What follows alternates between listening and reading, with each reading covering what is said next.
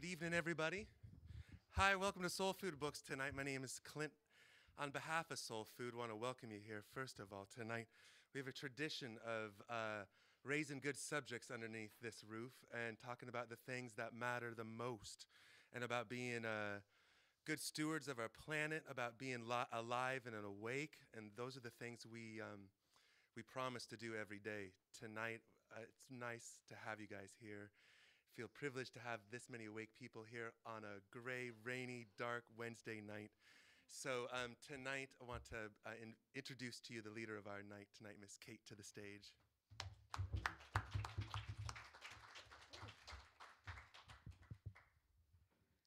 feel like I should be singing a song instead of giving a speech to you guys. Unfortunately, I'm not very musical, so I won't do that. Well, hello everyone, and welcome to tonight's GE Labeling Campaign Action Meeting. My name is Katie, and I'm the East Side organizer for Food and Water Watch's Let Me Decide campaign to make GE labeling the law. And Food and Water Watch, for those who don't know, is a national consumer advocacy organization working to protect our food and water resources from corporate abuses. And I'm so excited to be here in Washington to help make us the first state to require the labeling of genetically engineered food. And the work that we're going to be doing this spring wouldn't be possible without the really great foundation that was laid by all of the volunteers and community members who worked to gather signatures to qualify this initiative, GE labeling, to be on the ballot here in Washington.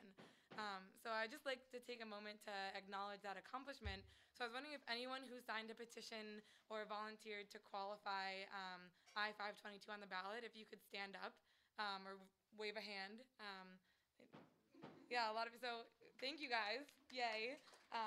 That was, that was really solid work, and on January 3rd, they delivered over 350,000 petitions to the Secretary of State, which is, by the way, over 100,000 more than they needed to qualify I-522 or the People's Right to Know Genetically Engineered Food Act.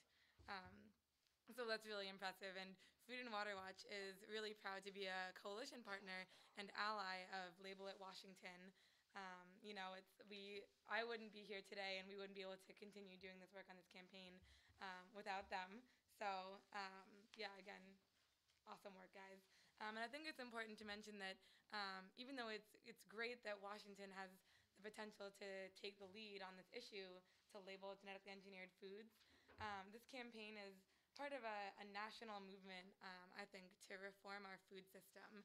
And the work that we're going to be doing locally is really vital to, starting this transition towards a more just and sustainable and transparent food system in the U.S. So I think that's important to keep in mind. And I know all of you are probably here because you want to help, pass this ballot initiative in the fall. And tonight we are going to be talking a lot about how we can all work together to make that happen. So let me just quickly go over the agenda for the next hour. First, I'm going to give a quick overview of the campaign, and Cody Young, the Conservation Program Coordinator for the Washington Sierra Club, is going to talk a little bit about the problems associated with genetically engineered foods and our food system these days. And then after that, we'll actually spend the bulk of the meeting in, we're going to break out into smaller discussion groups that are each focused on one different area of the campaign, and we'll brainstorm how we can build the support we need to make this campaign really big on the east side. And then at around 7:50, we'll all come back together and do a quick report back, some highlights and great ideas from each group, and then just wrap up. And at 8 o'clock, we'll have a social right here at Soul Food. Slip of the tongue. They're easy to get confused. No, we'll be right here at Soul Food for the next half hour until Soul Food closes and kicks us out to just get to know each other and talk more about the issue.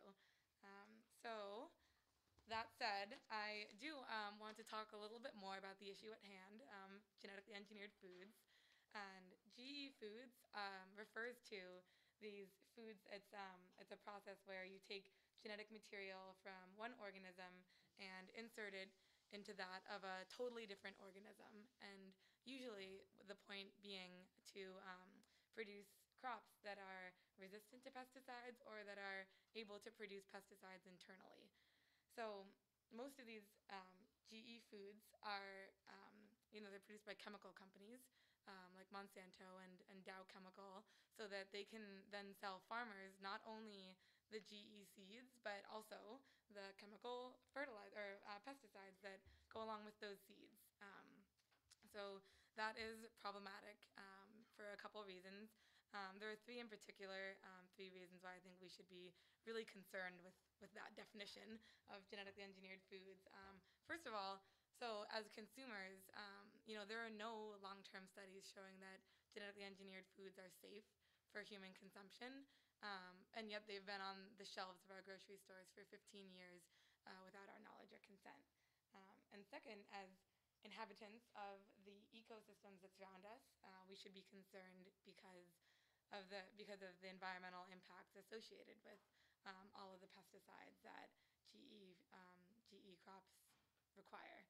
And then third of all, we should also be concerned as conscientious community members because of the impacts that these genetically engineered seeds have on farmers, on small farmers. So now Cody is going to come up and talk a little bit about that and his experience farming and working for the Sierra Club. Thanks for coming, Cody. No problem, thank you. So, Cody Young, like she said, I am the Conservation Program Coordinator for the Sierra Club, and public speaking is part of my business, but every time I get on a stage with lights and a microphone, I still get butterflies, so excuse me if I'm a little nervous. The other reason I'm up here, though, is not just because I'm an organizer, but because right out of college, I spent a couple years starting organic farms, and I've actually had the privilege of working on 2 organic farms that began from the ground up and are still operating now, though no longer underneath my management. And I went to farming first because of this notion I have about what really makes a population and a person free.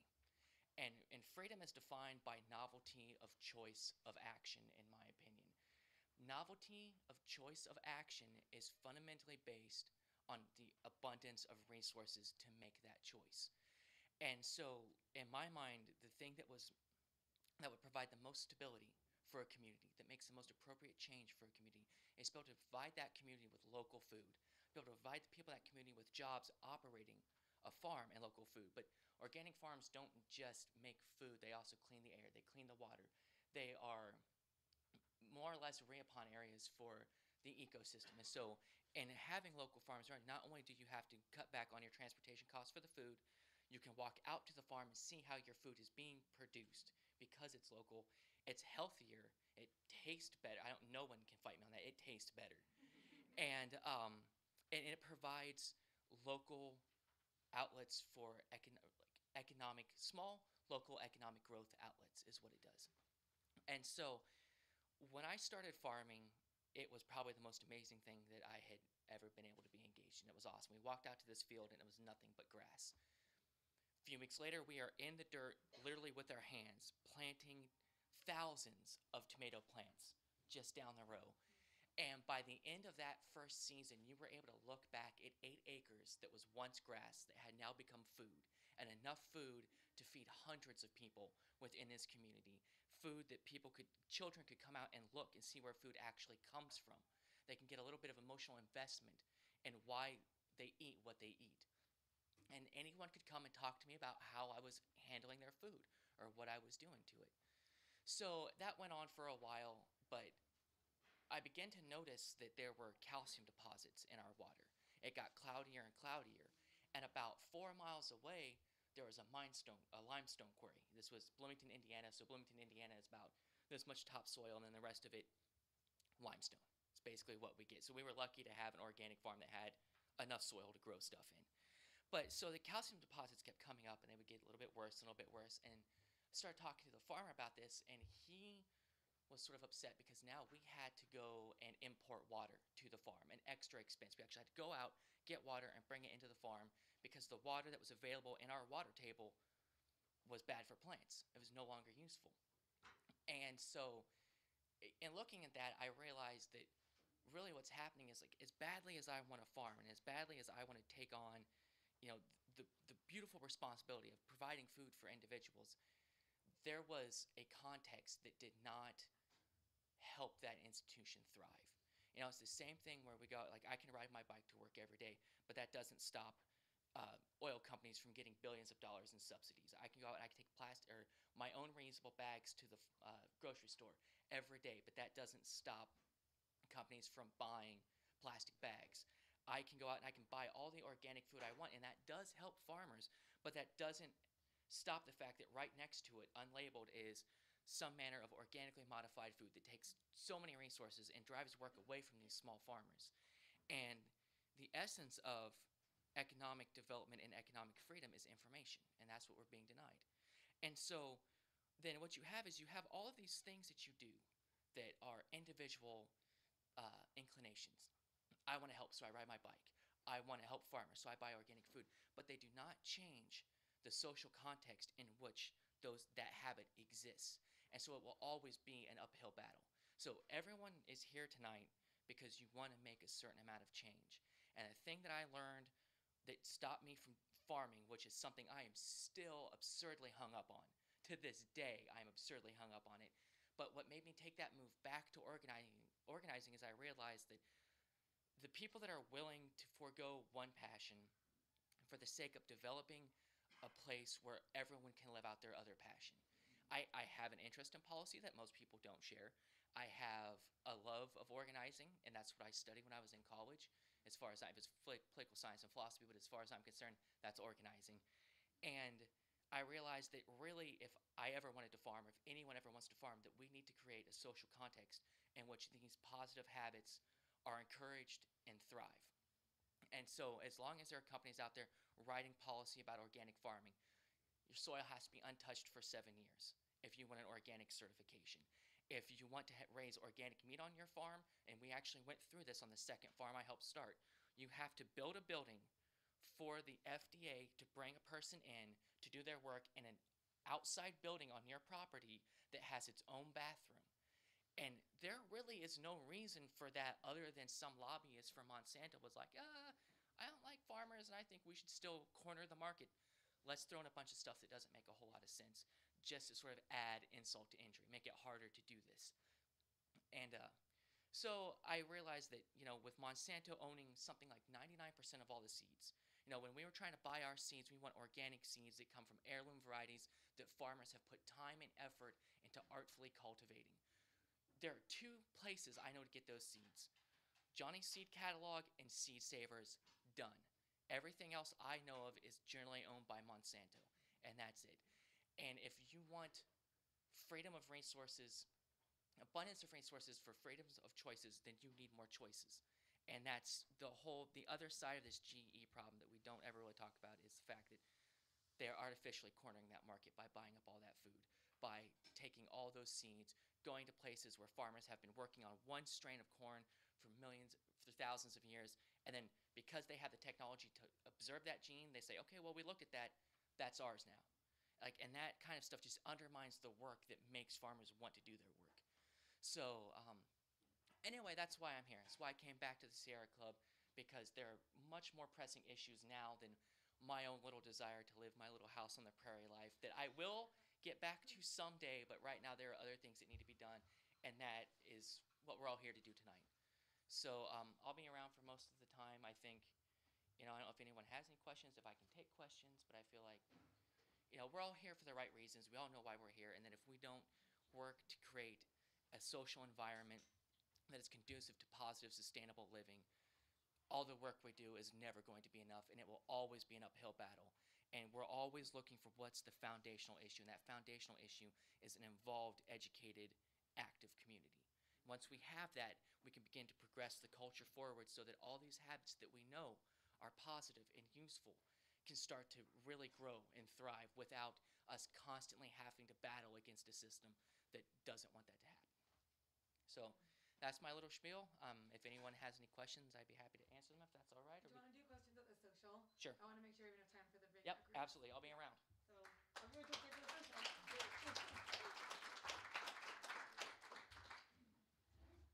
Oh, thank you so much for that, Cody. I mean, it just kind of, it reminds me that I think taking action on this issue is so important because I think it will help us work closer towards, making the world we actually live in more like the world that we envision.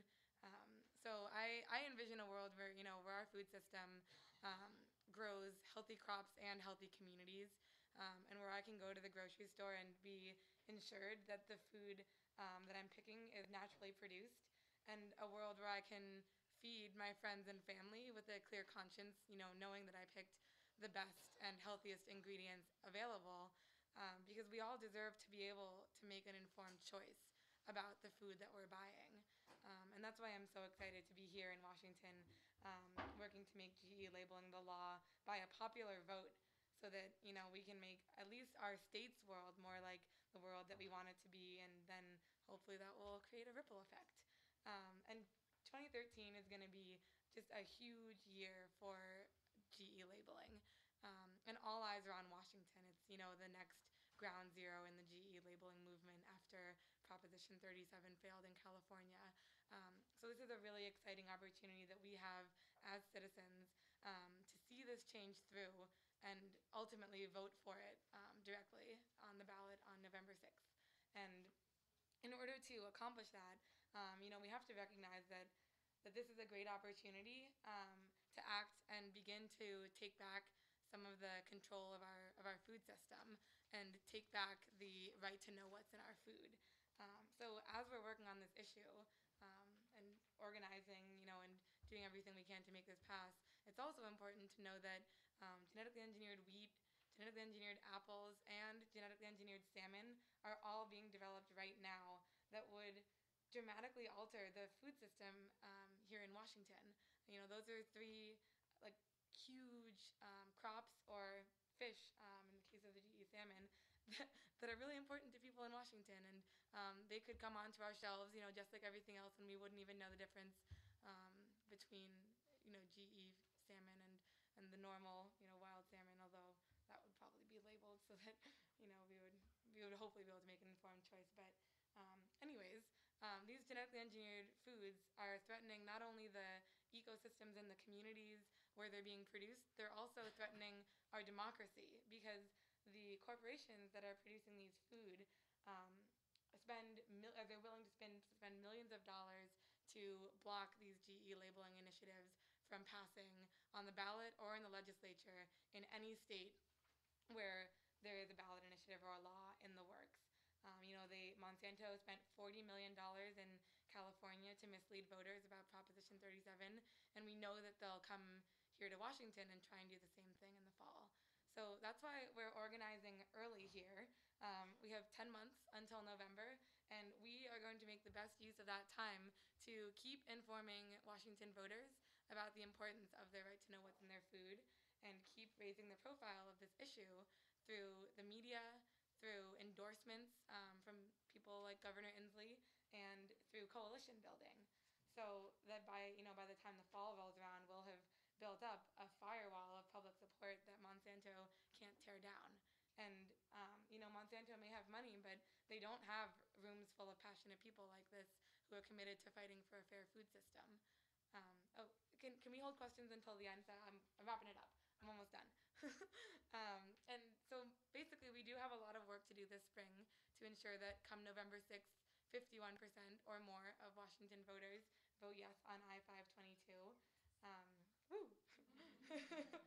And we have a lot of plans in the works, but I'm also part of this meeting is to hear your thoughts and ideas about how we can effectively, get the word out about GE labeling and why it's so important. So we're about to split into a couple of different discussion groups to start brainstorming about this. But before we do that, I wanted to quickly outline the plan that I and Food and Water Watch has come up with for the next couple of months, which we'll start shaping together starting tonight.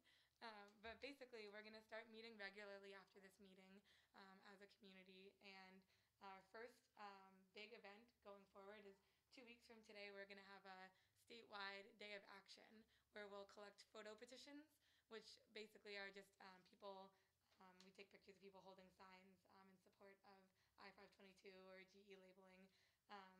So that's going to be one big event and a great way to generate media because of the strong visuals that we'll be generating that day. Again, it's 2 weeks from today, so look forward for that. And then we'll also be planning a big mid-March event as well as several smaller events throughout the next couple months, like movie screenings and I don't want to steal the thunder of the brainstorming groups that will be talking about this. But yeah, I guess I'll go ahead and introduce the groups, and then people can just pick whichever campaign area of focus most interests them.